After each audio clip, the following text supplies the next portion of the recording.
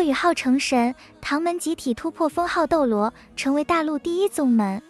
万年前的唐三为了对抗武魂殿，创立了唐门，在唐三成神后，为唐门留下了各种功法暗器，让唐门成为了整个大陆最强大的宗门。只是没想到，万年后的唐门竟然没落。在日月大陆入侵后，魂导器逐渐取代唐门暗器，让唐门失去经济来源，逐渐没落。到了最后，唐门只剩下唐雅和贝贝两人，就连宗门领地都被别人占领。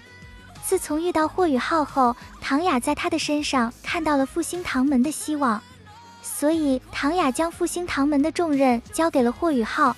霍雨浩幸不辱命，终于在他成神前带领唐门走向辉煌，成为了大陆第一宗门。宗门内的封号斗罗数量都有10多人。那么唐门到底有哪些人突破封号斗罗呢？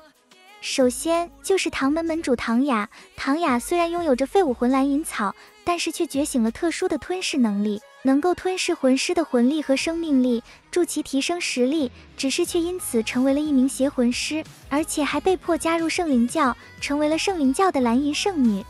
后面虽然被霍雨浩成功解救，但是唐雅体内的毒素却导致她身体虚弱，根本无法再使用魂力。后来霍雨浩为唐雅找到了20万年的蓝银皇，在蓝银皇的帮助下，唐雅才逐渐恢复了修为，最终顺利突破到封号斗罗境界。接下来就是史莱克七怪了。当初龙神斗罗在陨落之前，就希望七怪们能够全部加入唐门，毕竟唐门和史莱克学院关系密切。有了七怪们的加入，唐门立刻就壮大起来。七怪们最终在霍雨浩的帮助下，全部晋升封号斗罗境界，成为了唐门的重要支柱。还有就是霍雨浩从日月帝国挖过来的大量人才。这次霍雨浩进入日月帝国，在学习魂导器的同时，还在为唐门招揽人才。在2年的时间里，就成功挖走了4位人才加入唐门。他们分别是霍雨浩的老师宣子文、霍雨浩的好友季绝尘和金子嫣，还有甘愿当霍雨浩女仆娜娜。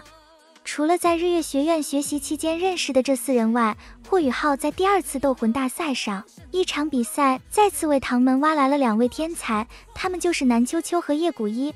这些人在加入唐门后，霍雨浩为他们炼制了乾坤造化丹，众人服用后实力大涨，都顺利突破到封号斗罗境界。在霍雨浩的带领下，此时的唐门已经成为了大陆第一宗门，再配合唐门研发的魂导器，整体实力已经超越了当初的本体宗。看到唐门复兴后，霍雨浩才放下重担，飞升神界，成为了情绪之神。